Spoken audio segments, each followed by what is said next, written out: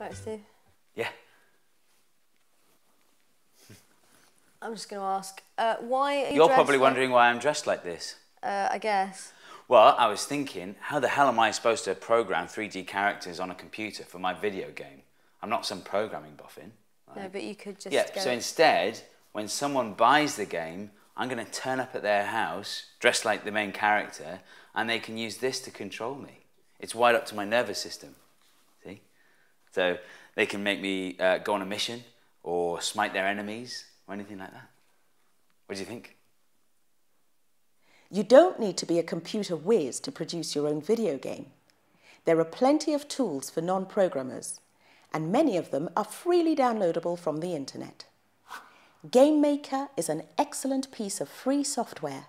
It does what it says on the tin, allowing you to create relatively complex 2D games with very little knowledge of programming.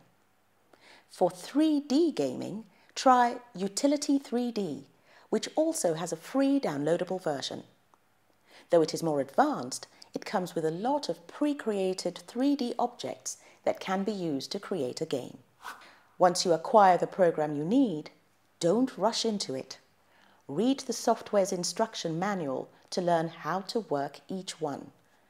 You'll be surprised with what you can do with even the most basic gaming software. Actually, can I have a look at that? Oh, yeah. Okay. Cool, isn't it? Level 1, go! Gemma.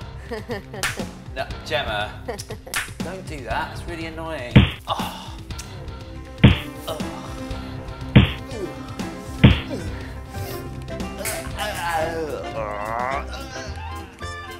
How do I get you to make me a cup of tea? Quite easy, actually. Oh no, I get it.